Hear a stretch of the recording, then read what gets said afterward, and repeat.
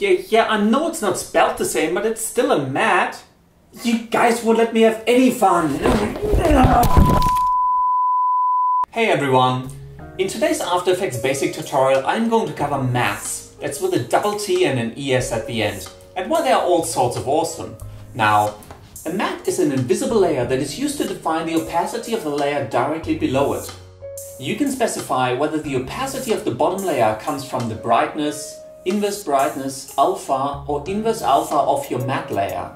One of the coolest things in Adobe After Effects is that your matte layer can be anything you want. It can be a photo, a shape, a video, even another composition. This unlocks one of the great powers of Adobe After Effects, as it allows you to have adjustment layers with animated mattes that change where the adjustment layers and therefore all of your effects are being applied to. But enough talking, let's get right into it.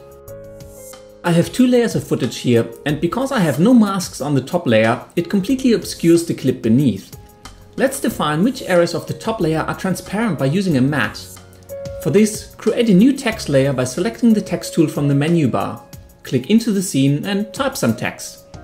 Make sure the text layer sits directly above the layer that you want to use it as a matte for. Next, go to the Track Matte column in your Layer Properties window. If you cannot see this column, you may have to enable it by clicking on the Toggle Switches/Modes button at the bottom of the window. You can also press F4 on your keyboard. On the layer directly below our text, set the Track Matte option to Alpha. This option specifies that the alpha for this layer will be derived from the alpha of the layer directly above. You can see how the matte is affecting this layer if you move the matte layer around a little. Wherever the text layer was invisible, our layer has now also become invisible. The alpha of the matte is controlling the alpha of the layer. If you change the Track Matte option to Inverse Alpha, the layer will become visible wherever our matte layer is invisible. It will basically look like you're cutting out the text from the layer. Luma means to derive the opacity from the brightness of the matte, and Inverse Luma, well, I'm sure you can guess what that one does. The great thing is that you can use any element you want as a matte, whether it's plain text, some shapes, an image or footage, and all of those can be animated to suit your needs. Let's move on to something a little bit more exciting.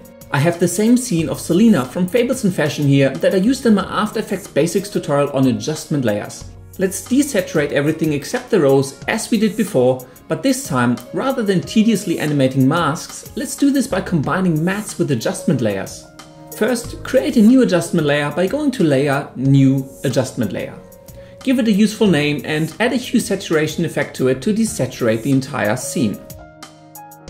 Now for the fun part.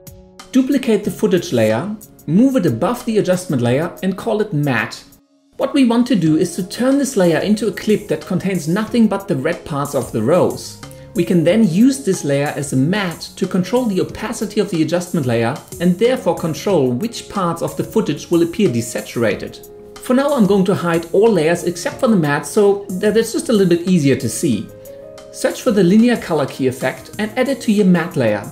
Since we want to key out the rose based on the color, set the match color option to chroma, which is just a different name for color. Next, use the color picker to select the red of the rose. As you can see, most of the red parts of the image have already disappeared.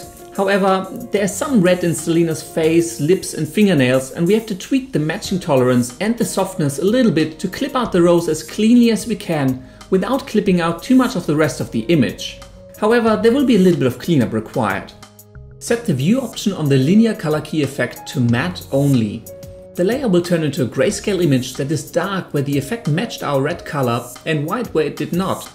Notice that we have a few artifacts in our layer that we will now need to clean up. Unfortunately, After Effects is not very smart when it comes to masking out layers that have certain effects on them that modify the alpha channel, like our linear color key effect.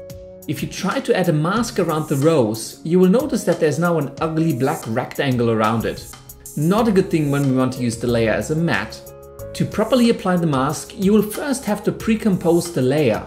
I will talk more about pre-composing in an upcoming tutorial, but for now just know that this will nest the layer and any effects on it inside a new composition. Since that new composition is treated like any normal footage layer, we can then apply masks to it without any problems. However, before we pre-compose the layer, I will apply an invert effect to the matte. Why? because we want to use the layer as a Luma Matte where the brightness controls the opacity of the adjustment layer and thus of the desaturation effect. Anything we cut away with masks will be treated as if it was black. And since our rose is already black, we'd be in trouble. By applying the invert effect, we ensure that our rose is white and everything else, including the parts we will cut away with masks, will be black. So now pre-compose the layer by selecting it and going to Layer, Pre-compose. Give your layer a useful name, ensure that you enable the Move All Attributes into the new composition option and hit OK. Now roughly mask out the rose. Yes, I know, I'm still using a mask, but this one is really easy to create compared to the tedious nightmare you can see in my tutorial on adjustment layers. Finally, enable all layers again and set the track matte option on the adjustment layer to Luma Inverted. Now everything that isn't white in your matte layer, which is everything except the rose, will be desaturated. I hope this gives you a small idea of the complex effects that you can create by combining adjustment layers with mattes.